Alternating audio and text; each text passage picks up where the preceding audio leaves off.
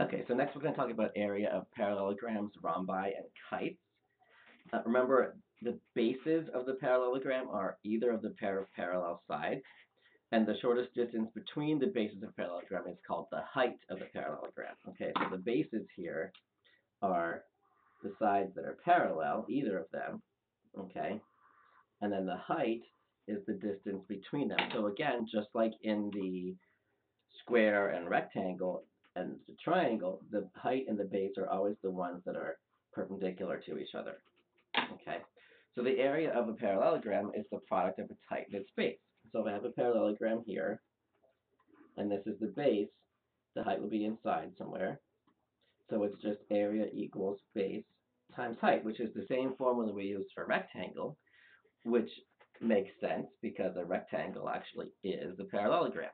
Okay, so find the area of each parallelogram. Area equals base times height. The base is 8, the height is 12. 8 times 12 is 96 square yards. That was easy enough. Okay. In this one, the base is 11, the height is 7. So base times height would be 11 times 7. So the area is 77 square millimeters. And for this one here, the base is 14, the height is 14.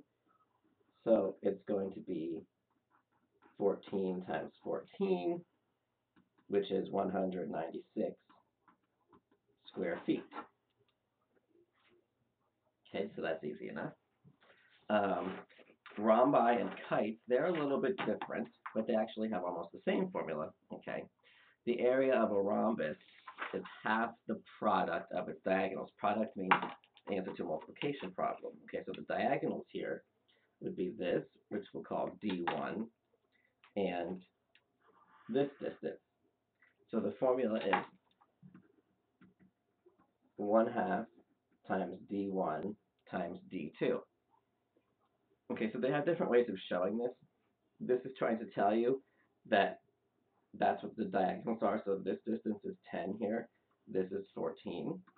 So we have 1/2 D1 D2. So we have 1/2 of 14 times 10. So pick either of those numbers to take half of. I'll take half of 14, so that's 7. 7 times 10 is 70 square inches. Okay, and here, if remember the diagonals of a rhombus bisect each other, which means they divide each other in half.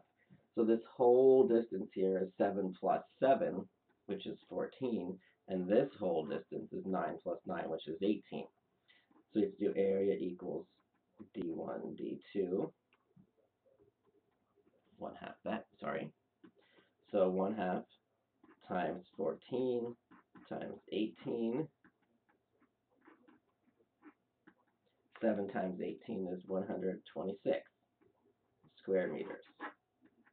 If you can't take half of one of these things, you could multiply these two numbers together and then divide them by 2. That's the same thing as multiplying one of them by half.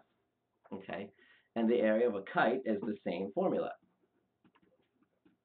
1/2 times the product of the diagonals.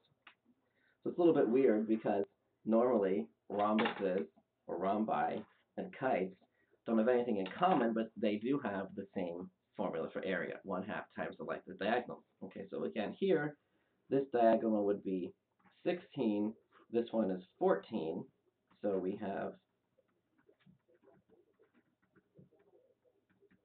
1/2 times 14 times 16. Half of 14 is 7. 7 times 16 is 112.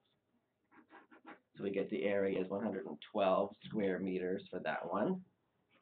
And then here it says find the missing dimension. So we're starting with the formula. Area is 1/2 D1 D2. The area is 50.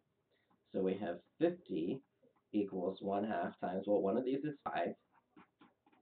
The other one is x. Okay. I don't want this fraction here, so I'm going to multiply both sides by 2.